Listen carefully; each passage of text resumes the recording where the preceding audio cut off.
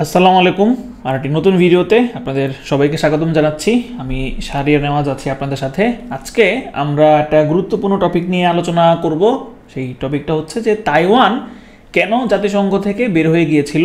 একসময় জাতিসংঘে চীনের প্রতিনিধিত্ব করত মূলত তাইওয়ান, কিন্তু 1971 সালে তাইওয়ান জাতিসংঘ থেকে বের হয়ে যায় এবং মেইন চায়না বা মূল চীন তারা জাতিসংঘের প্রতিনিধিত্ব পায়। তো চলুন শুরু করা যাক। একটা সময় পর্যন্ত চীনে অনেক রাজবংশ চীনকে শাসন করেছে। তার মধ্যে সর্বশেষ যেই প্রভাবশালী রাজবংশ ছিল সেটা ছিল মানচু রাজবংশ অথবা কুইং রাজবংশ। তো এই কুইং রাজবংশের বিরুদ্ধে চীনে একটা জাতীয়তাবাদী বিপ্লব হয়, যেটাকে প্রজাতান্ত্রিক বিপ্লব বলে অথবা সিনহাই বিপ্লব বলে। তো এই বিপ্লবের সময়টা ছিল 1911 থেকে 1912 এবং এই বিপ্লবের নেতৃত্ব দিয়েছিলেন সানিয়াত সেন। 1905 সালে, এই সালটা দরকার নাই, পরীক্ষা আসবে না, কুওমিন্টাং নামে, এটা হচ্ছে কুওমিন্টাং অথবা কুওমিন্টাং দুইটাই বলা হয়, কুওমিন্টাং নামে তিনি একটা দল গঠন করেছিলেন এবং এই দলের ব্যানারেই তিনি রাজতন্ত্রের বিরুদ্ধে বিপ্লব করেছিলেন, যে রাজতন্ত্রের বিলোপ সাধনের জন্য তিনি বিপ্লব করেছিলেন এবং তিনি হচ্ছে ইউরোপীয়দের যেই আধিপত্য বা নিয়ন্ত্রণ সেটারও তিনি বিরোধী ছিলেন। তো এই বিপ্লবের ফলাফল হিসেবেই কিন্তু চীনে রাজতন্ত্রের অবসান হয় এবং চীনে যেহেতু এতদিন পর্যন্ত রাজতন্ত্র ছিল, সুতরাং রাজতন্ত্রের পরে কি হবে? রাজতন্ত্রের পরে প্রজাতন্ত্রী বা রিপাবলিক অফ চায়না গঠিত হয়। তাহলে রিপাবলিক অফ চায়না বা ROC অথবা প্রজাতান্ত্রিক, এটা কিন্তু প্রজাতান্ত্রিক, রিপাবলিক মানে হচ্ছে প্রজাতান্ত্রিক আর পিপলস রিপাবলিক মানে গণপ্রজাতান্ত্রিক। তাহলে রিপাবলিক অফ চায়না বা ROC প্রতিষ্ঠা করেন কে? সানিয়াত সেন। এটা কিন্তু মনে রাখবেন এই টার্মটা, যে ROC, ঠিক আছে।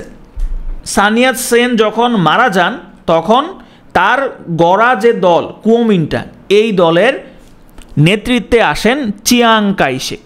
সোভিয়েত ইউনিয়ন গঠিত হইল 1920 বা 21 সালের দিকে, সমাজতান্ত্রিক সোভিয়েত ইউনিয়ন বা USSR।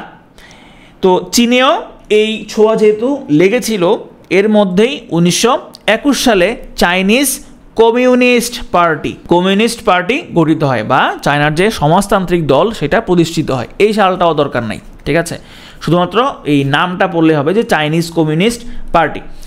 তো এইদিকে এই যে চিয়াং কাইশেকের সাথে আবার কিন্তু যুক্তরাষ্ট্র বা USA তার খুব ভালো সম্পর্ক ছিল এবং যুক্তরাষ্ট্র বিভিন্নভাবে চিয়াং কাইশেককে সাহায্য করেছে। তো যুক্তরাষ্ট্র হচ্ছে ক্যাপিটালিস্ট কান্ট্রি, সুতরাং একটা ক্যাপিটালিস্ট কান্ট্রি কখনোই চায়নি চায়নাতে সমাজতন্ত্র প্রতিষ্ঠিত হোক বা প্রতিষ্ঠা পাক। তো যুক্তরাষ্ট্রের ভরসায় চিয়াং কাইশেকের সাথে চাইনিজ যে কমিউনিস্ট পার্টি তার কিন্তু ঝামেলা লেগেই ছিল এবং এই আস্তে আস্তে দেখা গেল যে এই দুইটা দলের মধ্যে একটা যুদ্ধ শুরু হয় এবং ওইটাকেই চায়নার গৃহযুদ্ধ বলে। এবং চিয়াং কাইশেক কিন্তু তিনি কখনোই চান নাই যে কমিউনিস্টদের হাতে চীনের নিয়ন্ত্রণটা চলে যায়। এই কারণে তিনিও শক্ত হাতে কমিউনিস্টদের দমন পীড়ন শুরু করেন। তো এই দুইটা দলের মধ্যেই যে রেষারেষি বা মারামারি, সেটাকেই বলা হয় চায়নার গৃহযুদ্ধ। তো চীনের গৃহযুদ্ধের যে সময়কালটা, এই সময়কালটা একটু মনে রাখতে হবে কষ্ট করে। চীনের এই গৃহযুদ্ধের সময়কালটা ছিল 1927 থেকে 1949 সাল পর্যন্ত। এই পুরোটা সময়ই কিন্তু চীনের একদিকে কমিউনিস্ট পার্টি এবং আরেকদিকে চীনের জাতীয়তাবাদী দল রিপাবলিক অফ চায়না বা ROC, এদের মধ্যে যুদ্ধ লেগেছিল। তো এর মধ্যে 1943 সালে চীনের যে কমিউনিস্ট পার্টি, সেই কমিউনিস্ট পার্টির নেতৃত্বে আসেন মাও সে তুং। কমিউনিস্ট পার্টির দায়িত্ব নেন হচ্ছে মাও সে তুং। তো 1943 সালে যখন তিনি দায়িত্ব নেন তখন কিন্তু চীনে, বা শুধু চীনে না, পুরো বিশ্বে কিন্তু দ্বিতীয় বিশ্বযুদ্ধ চলছে। চীনও কিন্তু এই দ্বিতীয় বিশ্বযুদ্ধের বাইরে ছিল না। এই দ্বিতীয় বিশ্বযুদ্ধ চলাকালে চীনের যেই গৃহযুদ্ধ ওইটা কিন্তু কিছুদিন অফ ছিল। এই দিক দিয়ে আবার চীনের একটা অঞ্চলের নাম ছিল মাঞ্চুরিয়া। মাঞ্চুরিয়া দ্বিতীয় বিশ্বযুদ্ধের আগের যেই প্রেক্ষাপটগুলো সেখানে আপনারা দেখেছিলেন যে মাঞ্চুরিয়া কিন্তু জাপান দখল করে নিয়েছিল। জাপান দখল করে নিয়েছিল। তো এই সময়টাতে চীনের গৃহযুদ্ধ কিছুদিন অফ ছিল। তারা চিন্তা করলো যে আমরা তো আরেক দেশ দ্বারা আক্রান্ত হয়েছি, সুতরাং আমরা নিজেদের মধ্যে মারামারি না করে আরেক দেশকে কিভাবে হটানো যায় সেই চেষ্টাটা আমরা করব। তো এই কারণেই তাদের মারামারি কিছুদিন বন্ধ ছিল। দ্বিতীয় বিশ্বযুদ্ধ শেষ হয়ে গেল এবং এখানে জাপান হেরে গেল এবং এখানে মাঞ্চুরিয়া চীনের দখলে আবার পুনরায় চলে আসলো। এই দ্বিতীয় বিশ্বযুদ্ধর চলাকালীন সময়ে কিন্তু কমিউনিস্ট পার্টি অর্থাৎ চীনের যে সমাজতান্ত্রিক দল সেটা সোভিয়েত ইউনিয়নের সাহায্যে বা সোভিয়েত ইউনিয়নের সাপোর্টে খুব শক্তিশালী হয়ে ওঠে। কারণ হচ্ছে সোভিয়েত ইউনিয়ন দেখলো যে তার পাশের একটা বড় দেশ হচ্ছে চায়না। এই চায়নাতে যদি সমাজতন্ত্র কোনোভাবে ঢুকানো যায় তাহলে এইটা সোভিয়েত ইউনিয়নের জন্য একটা বিশাল বড় হেল্প হবে। এই চিন্তাভাবনা করেই কিন্তু চায়নাকে সোভিয়েত ইউনিয়ন সর্বোচ্চ রকমের সাহায্য করেছিল। তো এই ধারাবাহিকতায় 1949 সালে দ্বিতীয় বিশ্বযুদ্ধের পরে 1949 সালে চীনের যে কমিউনিস্ট পার্টি তারা খুব ভালো রকম আন্দোলন করে এবং এই আন্দোলনের পরিপ্রেক্ষিতেই চীনের যে প্রজাতান্ত্রিক দল অর্থাৎ আরওসি রিপাবলিক অফ চায়না, এই রিপাবলিক অফ চায়নার পতন ঘটে। রিপাবলিক অফ চায়নার নিয়ন্ত্রণ ছিল কার হাতে? চিয়াং কাইশেকের হাতে ছিল আরওসি বা রিপাবলিক অফ চায়নার নেতৃত্ব। ঠিক আছে, তো চীনের সমাজতান্ত্রিক বিপ্লবের ফলশ্রুতিতে আরওসি বা রিপাবলিক অফ চায়না বা চিয়াং কাইশেক যেই দলের নেতৃত্বে ছিলেন সেই দলটার পরাজয় ঘটে এবং চীনে কমিউনিস্ট পার্টি বা মাও সেতুংয়ের যে কমিউনিস্ট পার্টি সেটার নিয়ন্ত্রণ প্রতিষ্ঠিত হয়। এই ঘটনাটা ঘটেছিল 1949 সালে এবং এই মাও সেতুং তিনি চীনের নামকরণ করেন the people's Republic of China. The people's Republic of China বা গণপ্রজাতন্ত্র পিপলস রিপাবলিক অফ চায়না বা এটাকে সংক্ষেপে বলা হয় পিআরওসি, পিপলস রিপাবলিক অফ চায়না। এই নামটা মনে রাখবেন, পিআরওসি এবং হচ্ছে আরওসি। তো চীনের সমাজতান্ত্রিক বিপ্লবের এক্সাক্ট যে ডেট সেটা হচ্ছে 1 অক্টোবর 1949 এবং এটার নেতৃত্ব দেন মাও সেতুং বা মাও জে দং এবং এর ফলেই চীনে পিপলস রিপাবলিক অফ চায়না বা সংক্ষেপে পিআরওসি প্রতিষ্ঠিত হয়। যদি চীন হয়, এইখানে রয়েছে ছোট্ট একটা দ্বীপ যেটা হচ্ছে তাইওয়ান এবং এই মাঝখানে যে জায়গাটা এটা হচ্ছে তাইওয়ান প্রণালী। তাহলে এটা হচ্ছে চায়নার মূল ভূখণ্ড, মেইনল্যান্ড অফ চায়না এবং এই যে এইটা হচ্ছে তাইওয়ান। তো চায়নার মূল ভূখণ্ড পুরোটার নিয়ন্ত্রণ নিয়ে নেন মাও সেতুং তার কমিউনিস্ট পার্টির মাধ্যমে এবং তিনি সেখানে এই যে মেইন চায়না সেখানে প্রতিষ্ঠিত হয় পিআরওসি বা people's Republic of China. Chiang Kai-shek তিনি এই ফরমোসা প্রণালী পার হয়ে তিনি তাইওয়ানে আশ্রয় নেন এবং এই তাইওয়ানেই তিনি তার যেই আরওসি বা রিপাবলিক অফ চায়না সেই দলের কর্মকাণ্ড তিনি ওই আরওসি বা তাইওয়ান থেকে তিনি চালিয়ে যান। এই হচ্ছে সেই চিয়াং কাইশেক, এই হচ্ছে তার রিপাবলিক অফ চায়না।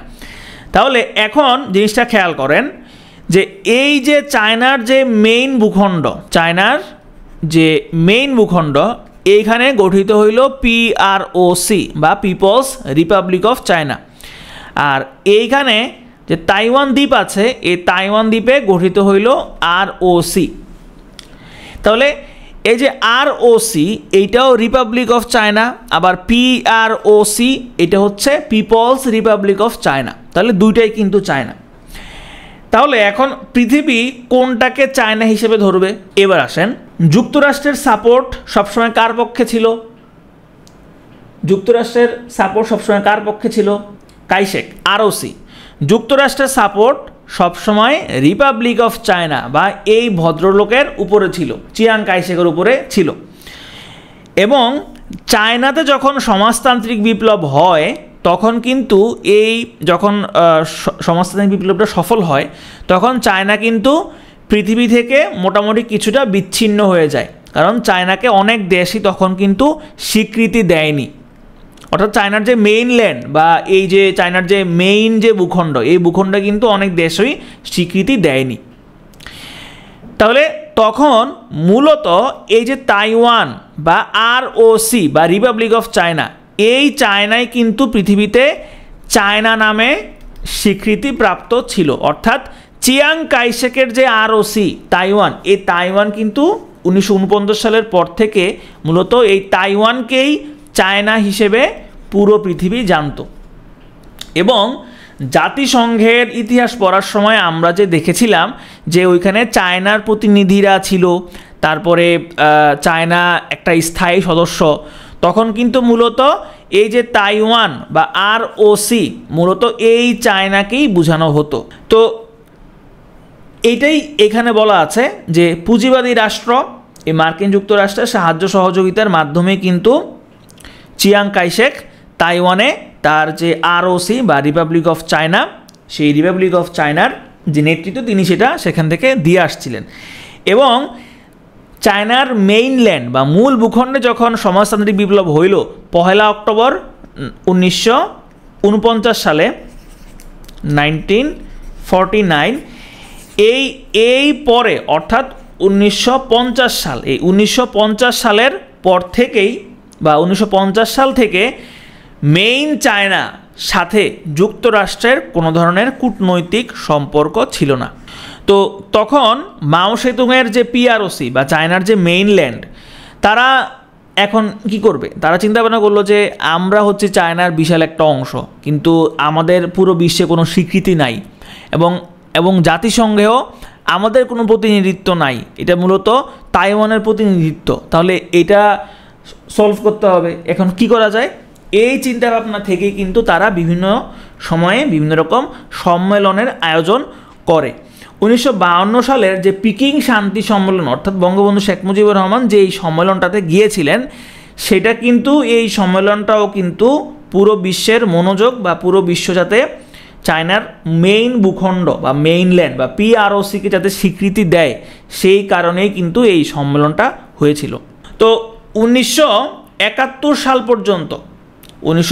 সাল পর্যন্ত কিন্তু রিপাবলিক অফ চায়না বা তাইওয়ান, এই তাইওয়ানই মূলত জাতিসংঘে পুরো চীনের প্রতিনিধিত্ব করত। তো পরবর্তীতে আসলে দেখা গেল যে চায়নার যে বিশাল ভূখণ্ড, এই বিশাল ভূখণ্ডকে আসলে কিভাবে PROC বা তাইওয়ান বাদ দিবে, কারণ তাইওয়ান তো ছোট্ট একটা দেশ। এই পুরোটা যদি চায়না হয়, এখানে ছোট্ট একটা দ্বীপ হচ্ছে তাইওয়ান। তাহলে এই যে চীনের বিশাল ভূখণ্ড, বিশাল মানুষ, এই বিশাল সংখ্যার মানুষ দিন দিন আসলে বিভিন্নভাবে জাতিসংঘের দাবি জানিয়ে আসছিল যে আমরাই মেইন চীন এবং আমরাই চীনের প্রতিনিধিত্ব করতে চাই জাতিসংঘে। তো এটা আবার তাইওয়ান মানতেছিল না। তো পরবর্তীতে আস্তে আস্তে অন্যান্য দেশেরও প্রেশার বাড়তে থাকলো। অন্যান্য দেশে বলল যে তাইওয়ান তো ছোট্ট একটা দ্বীপ, এই দ্বীপের এই শুধু একটা দ্বীপ কেন চায়নার নেতৃত্ব, চায়নার যে প্রতিনিধিত্ব করবে, শুধু এই দ্বীপটাই কেন? কারণ হচ্ছে এখানে যে চায়নার বিশাল একটা অংশ বাকি পড়ে রয়েছে, তাদের তো কোনো প্রতিনিধিত্ব নাই। তো এই চিন্তাভাবনা থেকেই বা এই প্রেশার থেকেই জাতিসংঘর সাধারণ পরিষদ একটা ভোটের ঘোষণা দেয়, যেই ভোটের এজেন্ডা ছিল যে জাতিসংঘে কোন চায়না থাকবে, কি PROC থাকবে নাকি ROC থাকবে, কোনটা থাকবে। তো তাইওয়ান তখন আবার দেখলো যে আসলে দিন দিন তাদের যে নিয়ন্ত্রণ, তাদের যে প্রতিনিধিত্ব, সেটা দিন দিন আসলে কমে আসতেছে এবং তারা কিন্তু এই ভোটে জিতবে না। তো এই ভোটে তারা জিতবে না, এই চিন্তা ভাবনা থেকেই জাতিসংঘে ভোট হওয়ার আগেই তাইওয়ান বা ROC তারা নিজেদেরকে জাতিসংঘ থেকে প্রত্যাহার করে নেয় এবং জাতিসংঘ থেকে প্রত্যাহার করে নেওয়ার পরে PROC বা গণপ্রজাতন্ত্রী চায়না তারা জাতিসংঘের সদস্যপদ লাভ করে। অর্থাৎ এই 1971 সালে চায়নার যে মেইনল্যান্ডের যে জনগণ, তারা জাতিসংঘে প্রতিনিধিত্ব করার সুযোগ পায় এবং তাইওয়ান এই 1971 সালে জাতিসংঘ থেকে বের হয়ে যায়। তো এই ছিল আজকের ভিডিও। আজকের ভিডিওটি আশা করি আপনাদের সবার ভালো লেগেছে। সবাই আমাদের চ্যানেলটিকে সাবস্ক্রাইব করবেন এবং অবশ্যই পরবর্তী ভিডিও দেখার জন্য চলে আসবেন, আমন্ত্রণ রইল।